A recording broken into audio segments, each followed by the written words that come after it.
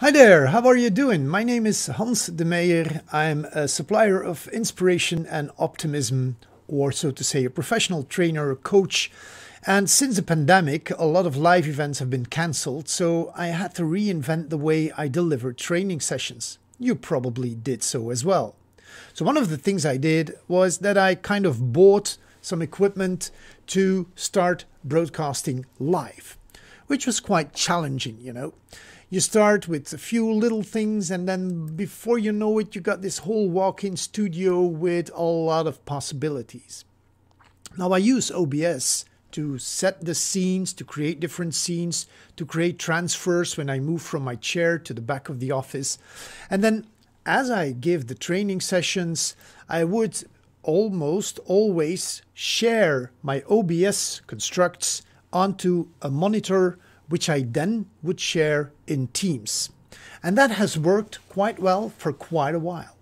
Until a couple of weeks ago, where both I and a colleague of mine who has more or less the same setup, we found that the image was not really smooth, that there was lags, and that things didn't work as well anymore. So we started to look on the internet for solutions. We didn't find any. Always the same things, but never something that really works. So we were a bit sad, you can imagine.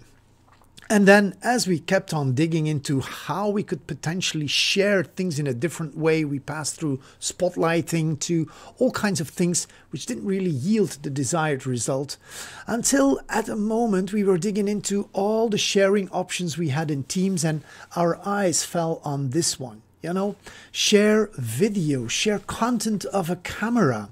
Never seen that before. I guess it's a pretty new feature too. So what we do now is we create our OBS scenes. We start the virtual camera as we always did before too. And now we grab the image of the virtual camera by choosing share content of a video. Then the third option, the video itself, where you can choose what kind of video you want to pick. We choose the OBS virtual camera. We tell Teams that it's a video, and then we start sharing. Jesus. This really makes such a difference, and now all of our broadcasts are again, well, smooth, professional, and our audience is having a ball. I hope you too had a ball watching this video, and the tip is useful for your practice too. Take care.